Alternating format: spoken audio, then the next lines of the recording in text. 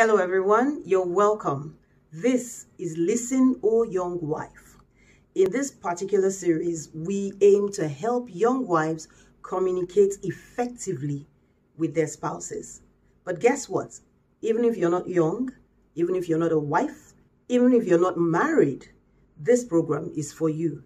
That's because communication is very important in life generally.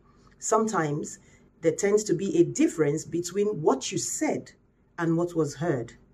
That difference may just be how you said it. In this particular episode, we're just going to be talking about the device used in communication. Remember what I already said before now. This is a series, excerpts from an online event I was invited to speak on communication in marriage.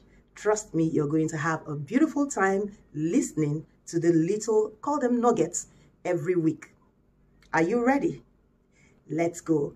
Kindly remember to like, to share, to subscribe, and also to drop a comment. I'd love to get your feedback at the end of the video.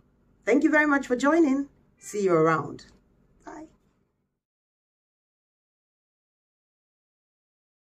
Tonight, I'm talking about marriage, and then communication. So let's get into it. What is communication? I'm sure you started out talking to us about what communication means, Beautiful. Honestly, I've been so blessed listening to you, listening to Coach Favor, and then to Ellie. Communication is simply an exchange of information, period. I think that's the summary. It's an exchange of information. But it's important the medium you want to use to exchange that information. All right? Sometimes we use our telephones. Right now, we're actually exchanging information, via Zoom. All right? So there are different ways we can exchange information, but the device or the mode of transmitting this information is very important.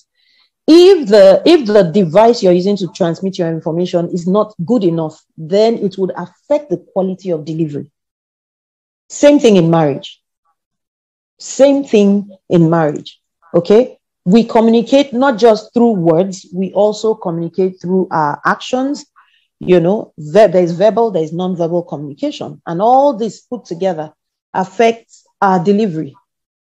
Do you understand? If we don't know how to use words, we will mess up the communication. If we do not know how to use our body language, we will mess up the communication.